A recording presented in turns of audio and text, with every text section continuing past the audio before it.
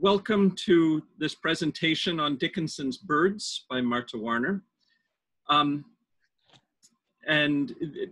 I don't think I need to tell everybody who Marta is very much. She has influenced the way I read Dickinson, and I'm sure a lot of other people, but just to run through her influential works, among other publications, excuse me while I admit all, was Open Folios in 1996, which changed what we think of as the corpus of Dickinson's work by inviting us to consider more deeply the late short writings. Her collaboration with artist Jen Bervin on The Gorgeous Nothings, which again changed our understanding of Dickinson's body of work by showing how important an aspect of the materiality of her poems can be, especially of these late works.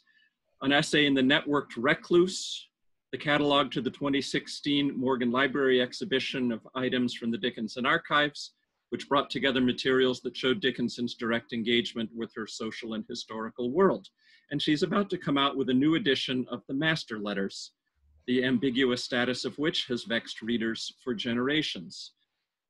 So obviously she's interested in the materiality of the poem, of the actual object, but I also have always been struck by the way her work is listening for communications, for voices that are scarcely audible, and her interest in archives themselves and the concept of an archive is a way of dredging out or eliciting things that are almost but not quite completely buried. And in some ways, the most delightful thing that I've ever heard her deliver was a 2015 address at the annual meeting about Ebenezer Snell's Weather Journal that a lot of people are talking about now. It was the first I had ever heard of Ebenezer Snell's Weather Journal in the Amherst Archive, but she found in these little weather annotations a whole life lived and the dynamics of what was going on in a family.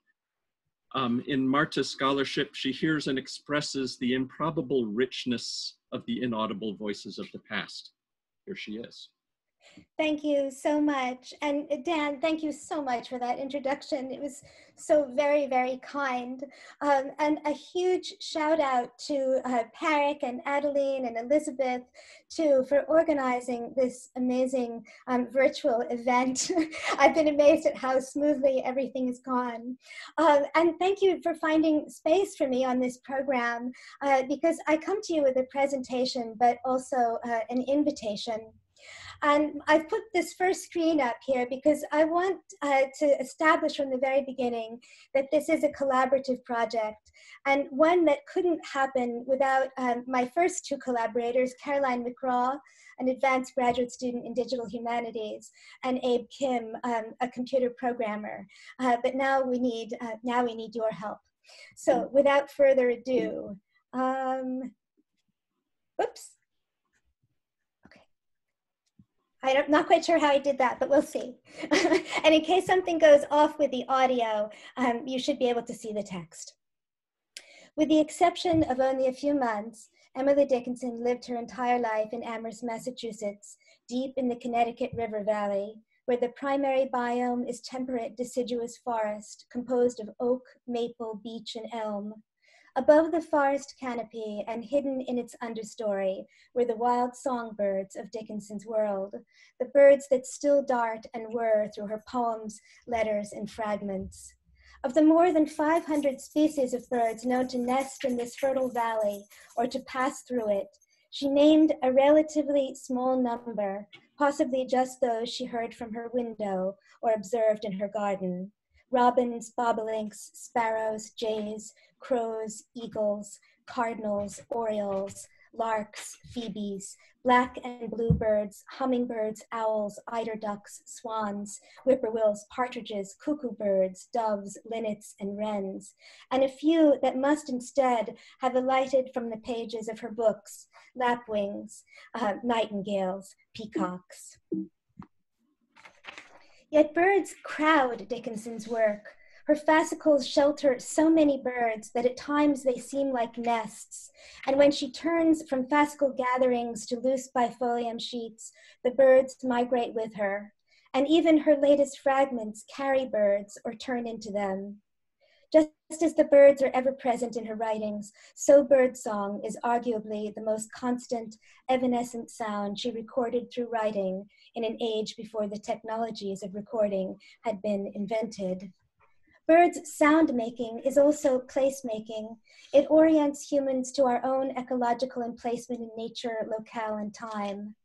As we have long known, for Dickinson, the birds were harbingers of the seasons of the year and even the hours of the day. After the long New England winter, their dawn and dusk choruses broke open the biophony to sound the unaccountable fullness of our terrestrial condition in a music as numerous as space. While the birds' varied departures in late summer and fall for their wintering ranges, and their many returns to Amherst in the early spring with the ice still in the pools, affirmed for Dickinson the cyclical, eternal nature of life forms of our planet, their brief lives and often witnessless deaths seem to have given her an exact imagination of our own similarly contingent, vulnerable, and common existence in time and weather. In Dickinson's world, 19th century world, birdsong was almost certainly fuller and less marked than it is for inhabitants of the 21st century. Yet Dickinson also lived in the post-industrial period when new technologies were changing the sound of the world forever. Even the small site of Amherst, Massachusetts reverberated with change. Between 1830 and 1870, the town's population rose by 53%, and the sounds that entered Dickinson's windows suddenly included not only those of the old earth, but also the din of 3,000 to 4,000 new human inhabitants and their new occupations. By 1850, Massachusetts had witnessed the loss of 60% of its forests, one of the most devastating ecological losses in American history. And in her lifetime, Dickinson saw and heard the quiet farms that had prevailed in the landscape, outnumbered by clamorous textile and paper mills, brickyards, and tool factories. In 1853, perhaps the greatest disturbance of all pierced the soundscape of Amherst.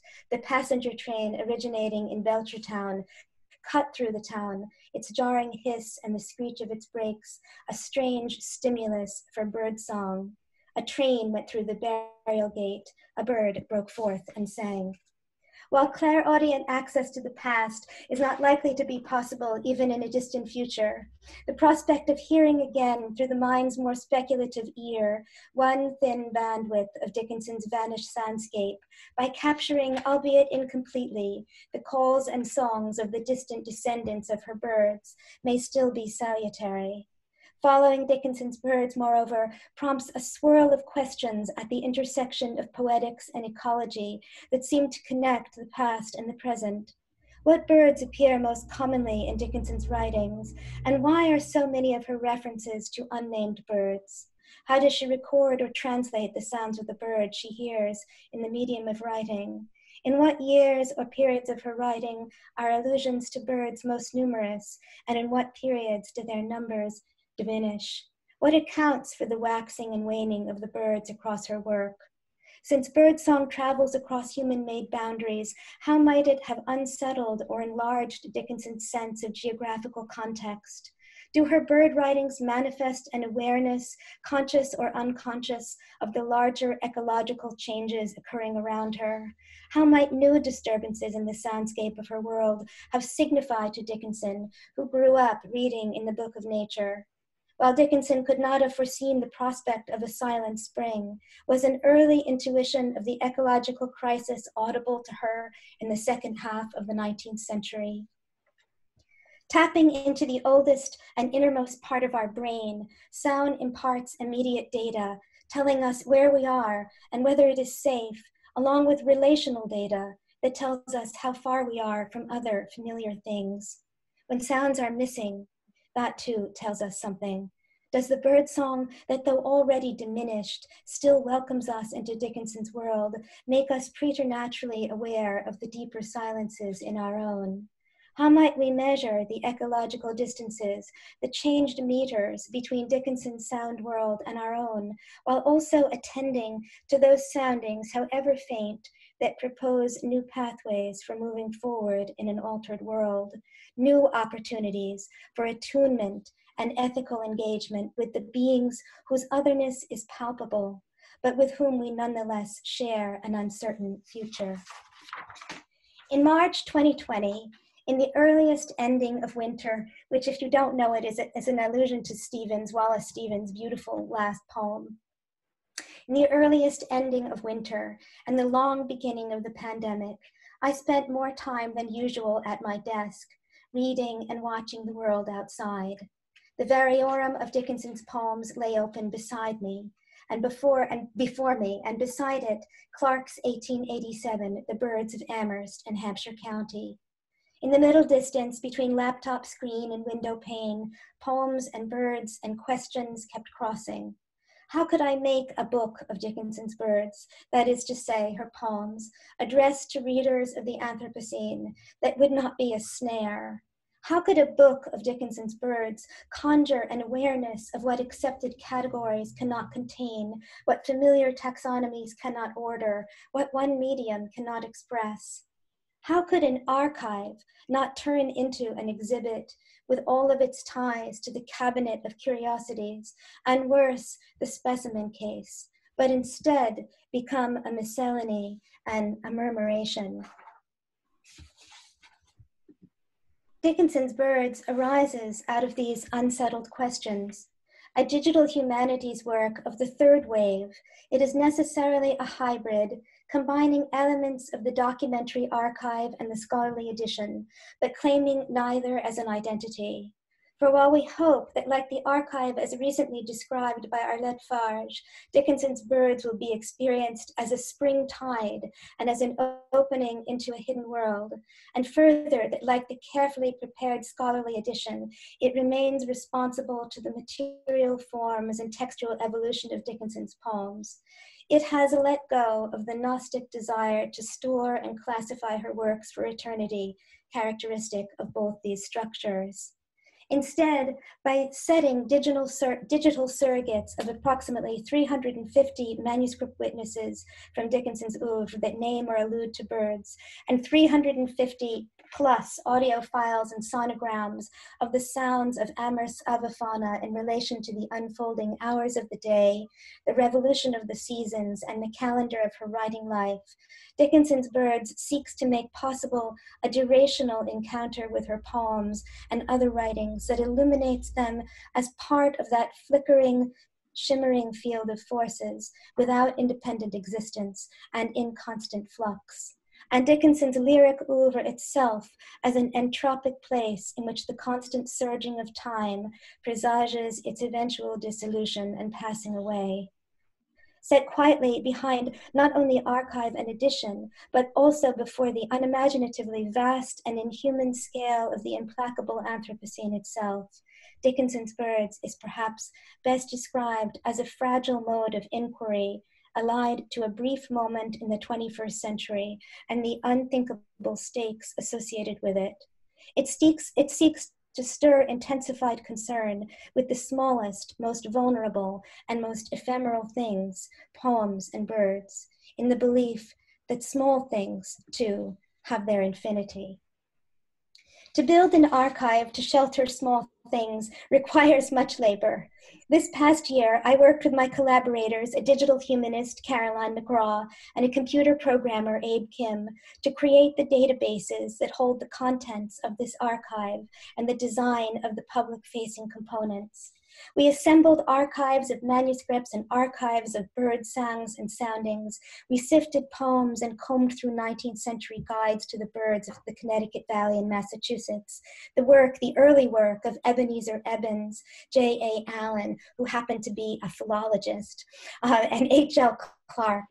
We studied the vast 21st century data on birds collected by instruments more sensitive than human eyes and human ears. The pages of a virtual bird book do not unfold like those of the codex, whose actual order never alters no matter how many times we mentally reassemble it in our memories or imaginations. Instead, the virtual book allows for more speculative arrangements and interleavings. By a sleight of hand, a touch, a tap, Dickinson's birds metamorphoses from one archive into many possible archives generated on the fly.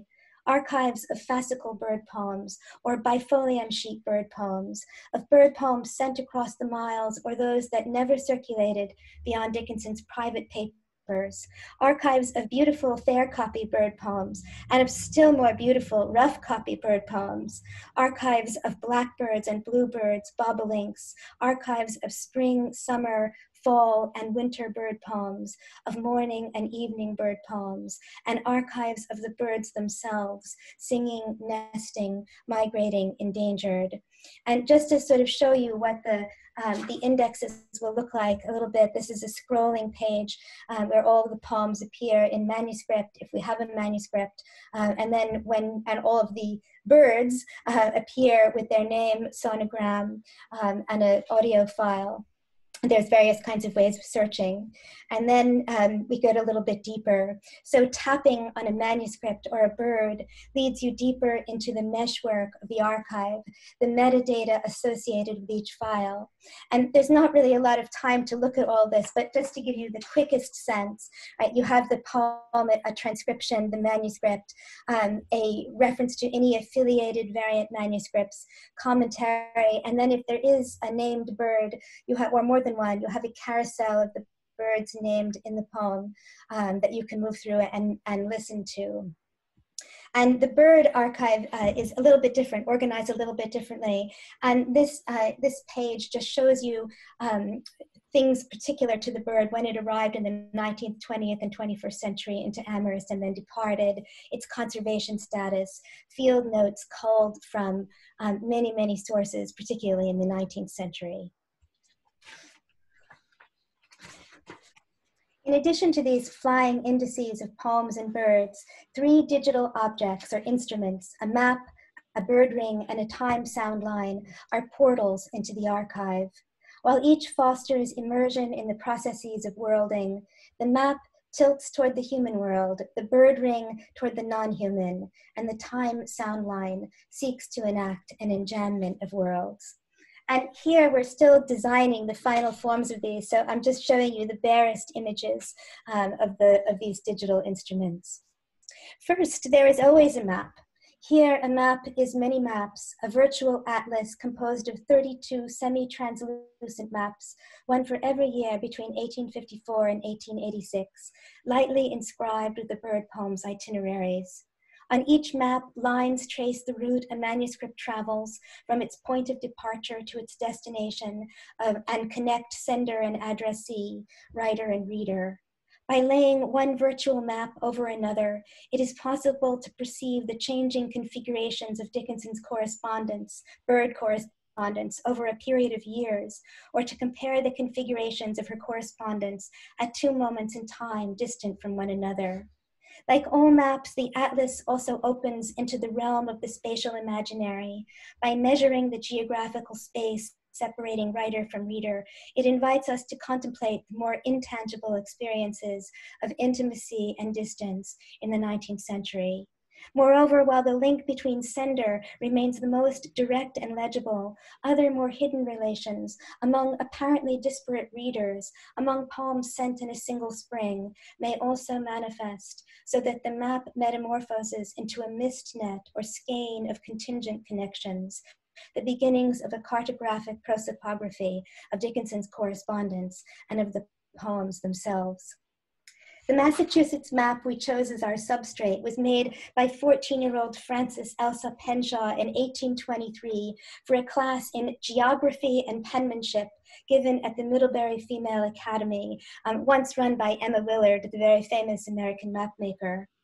Originally hand-drawn and colored by Henshaw on a loose leaf, it was later bound in marble boards in a slender volume containing 18 additional maps, along with descriptions of the Ptolemaic, Brownian, Copernican systems of astronomical geography, the meridian, the horizon, the zones, and the climates.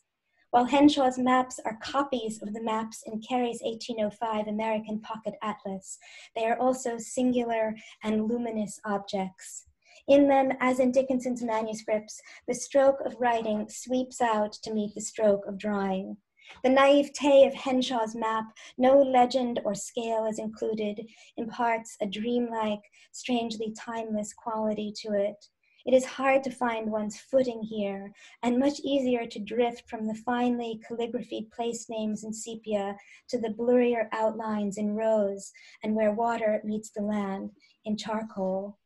Amherst itself is nowhere on the map, but the basalt mountain ranges surrounding it are rendered in expressive branching scribbles and contour lines, and the rivers Merrimack, Narragansett, and Connecticut appear as dark arteries winding through the landscape. Unlike the names of towns captured within the map's artificial borders, the mountains and rivers formed in the last ice age flow in Henshaw's pen and ink over them into empty, unmapped space. They are a kind of counter-writing over the human map, an acknowledgement that every map represents only a tiny island of reality that leaves most of the world undisturbed by human representation. Like the ancient astrolabe that inspired it, the bird calendar is designed as a ring or wheel. Here, though, instead of capturing the brightest stars and deep sky objects visible in the northern or southern hemisphere in a given season and exact hour of the day, the calendar illuminates the bright arrivals and departures of the birds across particular months and seasons of the year, as observed from the coordinates of Amherst, Massachusetts. Against a fixed disk marking the intervals of the Earth's rotation around the sun, 3 overlays spinning about a common pivot point, one documenting the 19th century arrival and departure dates of the birds, a second noting the 20th century arrival and departure dates of their distant descendants, and a third marking the birds' 21st century arrival and departure dates, indicate that the cycles of the natural world, once presumed to be eternally unchanging, are shifting century by century, and perhaps moment by moment. The bird ring is also a sound ring, where small variations and imperfect rhymings across centuries of the bird's migratory patterns may signal the warming of the world and call on us to calibrate our passage in a new climate in extremis. Finally, of the 3 divining objects, the timeline is the one most finely calibrated to a register suspended equally between the human and non-human worlds. Traversing the span of Dickinson's lyric writing, it marks the advent or circulation of each new poem as an isolated burst, a pulsating dot linked to the sound of the bird within it. Like the wave machines of the 19th century, the timeline makes visible and audible the larger rhythms of Dickinson's imagination of birds from the spring of 1854 to that of 1886.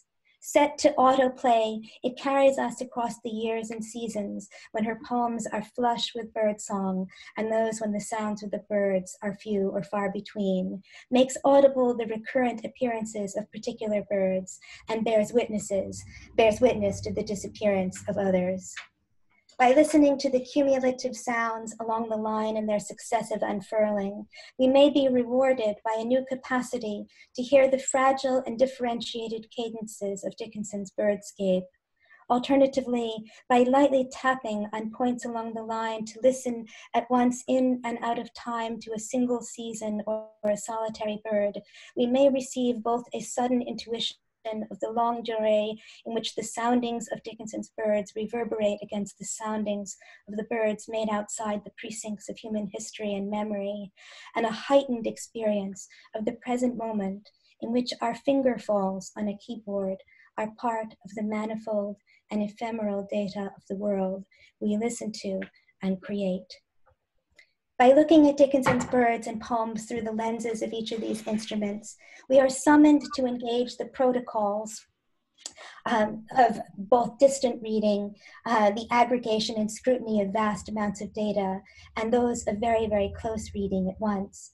But further conversation about these portals must be postponed so that I may end with an invitation to Dickinson scholars and readers, regional historians, environmentalists and birdwatchers, climate researchers and activists, soundscape ecologists and artists, students of the non-human turn and makers of deep map, to all those lovers of birds and poetry, who though scattered between the poles of the earth, are listeners in the era of the sixth extinction.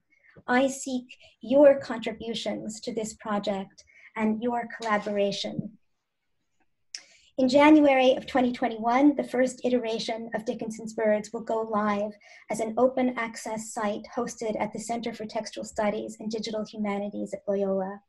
At this moment, and this moment will also mark the beginning of the next phase of its evolution. For it is our greatest hope that all who come to the site will also contribute to it in their own way, and thus become our collaborators and co-authors.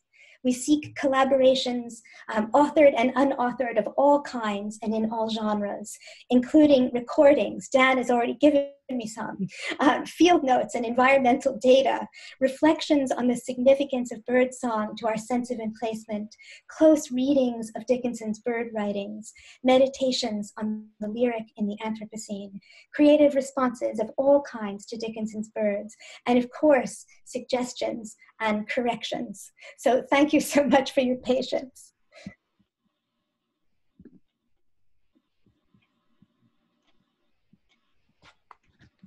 Thank you very much, Marta. That's fascinating and very beautifully. It's the most beautiful description of a database I think that I've ever seen in my life. It was wonderful, and I suspect some people have questions, and I'll try to navigate through. But I'll start by just asking you to respond to something, and I wanted to talk to you about this before, because in listening for birds, really just playfully, since once I heard what you were doing, but I did, I was on walks first in North Carolina and then up where I am now in Vermont, and in order to listen for, birds are always something I'm kind of aware of, but in order to listen for them and to think what's going to be a good sound bite, I had to toggle in between where I actually was with people doing something. And I really had to, more than physically, but I had to sort of pull back my mind into another space. And is that typical, or is that just because I'm not sufficiently sensitive to birds? No, I think that's beautifully put, actually. And I think that suggests that you really were listening, right? That pulling back into another space, that attentiveness. I think that's something that the project, even with its many frustrations, and I'll tell you, after recording data about 500 different birds, I thought, damn these birds, there are just too many of them. But the truth is that it required from me a kind of patience that I don't always give to things, and an attentiveness to listening that has really changed my reading practices, and also the way that I listen to the world. So I think that the way that you, or what you felt, is a very common experience, and especially because we have so much interference, right? So we don't hear bird song purely, right, unless we're in a very, very remote area. And so we're always filtering, right? There's always this kind of interesting filtering process that goes on. And of course, one thing that makes our soundscape so different from Dickinson's is that level of interference. There are other questions, some little blue hands, and then it looks like there's a rich chat going on. But let's start with some of the hands. I saw Tom Daly had something. Are you there, Tom? Yeah. I want to just first say, Martha, that your scholarship is as eloquent as the poetry that you are related to. I've always appreciated the extraordinary articulation that you present. It's like listening to poetry to hear you. And it was actually wonderful to have your talk scrolling down so I could actually read it as well as listen to it. So thank you so much for that. I'm very interested in the maps that you talked about, and I'm assuming those will be available in the archive. And the other thing is that you made a statement, I don't want to quibble with such an incredible presentation, but you made a statement that the most vulnerable were the birds, the poems and birds, the smallest and most vulnerable. But I would think that Emily Dickinson might disagree with you. I'm always talking to my birder friends about, what do you think it's like to be a worm in relation to a bird? A worm is a little more vulnerable than a bird in the Oh, category of vulnerability. Perspective. Absolutely, and I hope you'll forgive a poetic license there. And in fact, it's interesting. The reason that what brought me to that statement was reading a wonderful book that probably so many of you have read called "The World Without Us" by Alan Weiss. And there's a chapter in that book where he talks about just how much art has been lost, right, that we will never know existed. And it's an extraordinary amount. I think it's more than like 97% of everything that was ever created, you know, let's say from the ancient world, but also even in newer times, is gone completely. And so that made me think a lot, sort of thinking again on the scale of the Anthropocene, of what will be left, right? Will there be, I mean, at a certain point, there will be nothing, right? There will be no poems, there will be nothing at all, right? And so it was that sense of vulnerability. But I think that when you think about the worm, right, or even something else, right, something tinier than the worm, that the real issue is, right, that we are all living at an exceptionally vulnerable moment. Whether we consciously think about that a lot, or whether we don't, or whether it just comes to us.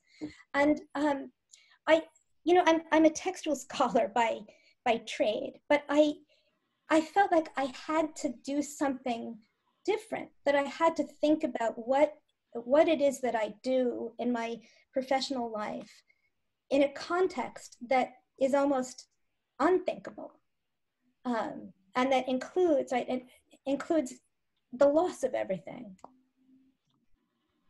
Emily Seelbinder.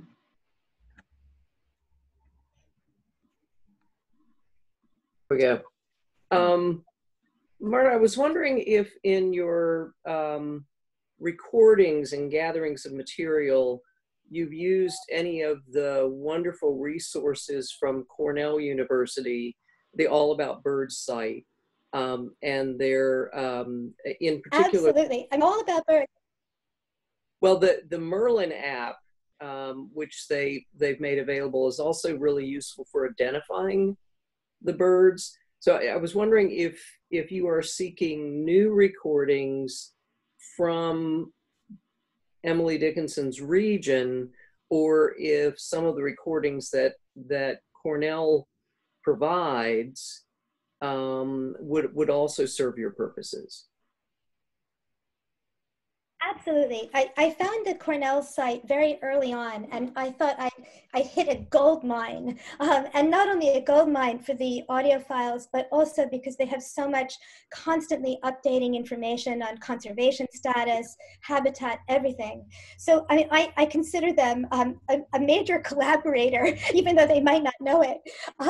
And then there's another site called Xenocanto, which is an open access site where thousands, and I mean thousands and thousands, of bird songs and sounds and calls and wing beats are uploaded, and the files and the sonograms are entirely open access. So I've used those a lot too. And of course, my hope is to both get the sounds of recordings very close to the area, right, in Amherst and Massachusetts, Western Massachusetts. But the more I thought about that, and when I first started collecting recordings, I would always look to see where was that recording made, and I tried very hard to get the recording that was from Massachusetts. And then I realized that that I was being a kind of nationalist or a statist in some ways, and that in fact birds don't really care, and that this bird that I think of as an Amherst, Massachusetts bird spends its winter, you know, in Argentina. And so I started, my technique changed, and I started looking at the birds, but then to see just how far their ranges were, and taking recordings from all over the world, so long as it was an identified bird that either inhabited or crossed through Massachusetts. But it's ongoing, and yeah, I do want new recordings. I would love to have recordings. And I'm assuming you're familiar with this? Yes, indeed I am. Very much so. I don't know if it's still in print, but it's such a lovely collection of Dickinson's poems and then contemporaneous illustrations, bird illustrations. It's a beautiful, beautiful book. It is a beautiful book. And, you know, there's so many beautiful sort of Dickinson bird things. I mean, there's the Joseph Cornell, the beautiful bird kind of boxes. And there's also been so much scholarship. And I meant to say at the opening of this talk, right, that I'm so indebted to people who've published recently and not so recently on Dickinson and ornithology. Right? It's been a tremendous sort of resource for me, and I'm grateful to all of that scholarship. Let's take a few more questions. I do want to leave people some time to stretch a little bit before the final session, but there are a lot of questions. Jamie Fenton, I think, had a hand up, and then Adalberto, and then we'll see. I can only reiterate what everyone said. That was a beautiful presentation and just some really gorgeous critical prose, so thank you so much. I've been working on Dickinson and sound for a while, and it's one of my great frustrations that despite the fact that she was contemporary for 10 years with Edison's first phonograph and that the Springfield Republican mentioned it weekly because everyone was nuts about it, that she never seemed to acknowledge it, and it's thus hard to know what she thought about sound recording. And my question is whether you think that her bird poems are a record as in a log, or if they aspire to be a recording and can in some way kind of work to do what the phonograph was doing, whether or not Dickinson was aware what that was. That's such a fascinating question, and it recalls something that I was very interested in the talk that you gave, or maybe it was a comment after the talk where you said that you think of Dickinson as a poet on the page, and I have to say I completely agree with you in the sense that what I'm not trying to do in Dickinson's birds is to imagine, because I don't think Dickinson was trying to do it. Mabel and Miss Todd, for instance, in her diaries, she has, and a lot of 19th century types did this, right? They would listen to a bird song and then they would try to kind of write it out as music. Dickinson, of course, doesn't do that. And where I think you're getting the sound, right? I think it's less a matter of, it's partly a matter of hearing, but how do you hear a page, right? And how do you hear the vivacity of Dickinson's poems? Right? Because there's something that is incredibly vivacious and moving. Everything is always moving. And it's in that I feel the sound. So it's interesting. Somebody asked me, I can't remember when, but a long time ago, if I was going to include people sort of reading Dickinson's bird poems. And I'm sure that would be a lovely project, but it's sort of not the project I'm interested in, because I feel like the music is very internal, and there's a kind of, that internal music expresses itself visually on the page and in that extraordinary deft kind of writing itself. And there's something that I want to preserve of that reserve, I guess. I would almost say. I'm not sure if this makes sense yet. I haven't found a good way of talking about that sense of interior hearing. But I was very struck, and I thought I should send you an email and ask you, because you seem to have an insight into it that I don't have yet. And I'd love to hear more about it. Hardly any, I'm sure, but thank you so much for your answer. Okay, Adalberto, and then Elizabeth Bradley. I'm curious to hear you ask your question after, but Adalberto, go ahead. Thanks, Marta. I'm very excited for seeing this website working. And I just want to share with you all that almost all the birds, because I translated everything, almost all the birds are translatable, except for the whippoorwill, the only one that we don't have. But that means that I wanted to say that how do you consider thinking the migration aspect of the birds? Because I think that the birds unite us. Yes, that's so beautifully put.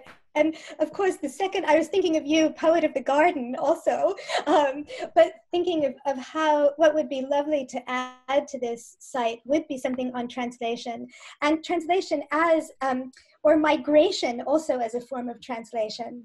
And I mean, I'm curious, right? is it the case, does a wren singing in Amherst, Massachusetts, given everything that's around it, right, the very different kind of environment, does it sound the same, or does that environmental change through migration actually change qualitatively the nature of the sound? So I'm hoping, right, I'm hoping that some translators, that would be you, and some other people here, hopefully, would be interested in really thinking through that question of translation and migration. Elizabeth Bradley, are you still there? Yes, I'm here. So I'm a Hampshire County bird watcher, so I'm very enthusiastic about your presentation. And I have a lot of thoughts, which maybe I'll just email you.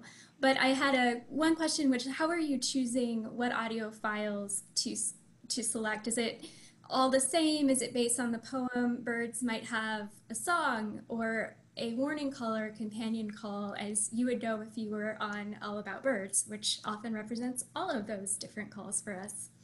That is such a great question. And first of all, I really hope one of the groups that I'd hope to address were all of the birders, particularly around, in Hampshire County, because you know things much more than I do about birds. I have to confess that I was pretty much ignorant about birds when I started this project, and I'm still pretty ignorant.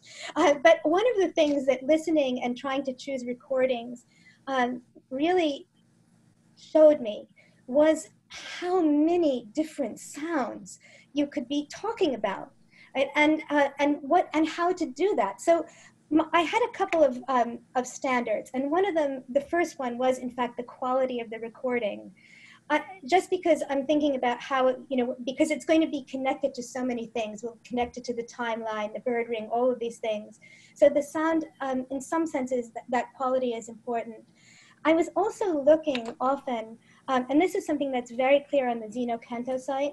They have things like latitudes and longitudes. They have oftentimes information about the very environmental conditions in which you're hearing the song, or the sound, or the alarm call, or the wing beat. And so I tried, it hasn't been possible yet to make sort of one-to-one connections between poems and particular sounds, but I certainly have tried to get a representative number of sounds. I will confess that in the last days, I think I chose a lot of alarm calls. I don't know why, but it probably some of that selection has something to do with my own mood at the moment, but I promise, next time it'll all be song, not alarm calls. But there's going to be something rather interesting. One of the things about doing digital work now is that the data is, of course, saved, and so someone can come and look at how I chose all of my data, and they can assess that, right? And they can probably tell things about my data collection and me and my scholarly interests just by looking at that enormous amount of data. But this, to be more practical a little bit here, I really, really want the company of many people here, and I really want the company of people who are much more knowledgeable about birds than I am. And can give me some of the tell me where I've gone wrong, like what are, are my selection principles incorrect? What should I be thinking about when I make these choices? That's very important to me, and not something that I can do alone. I think that it's probably time for us to stretch and get ready for the next session. But there is a terrific chat, which I've saved and I'm now saving again,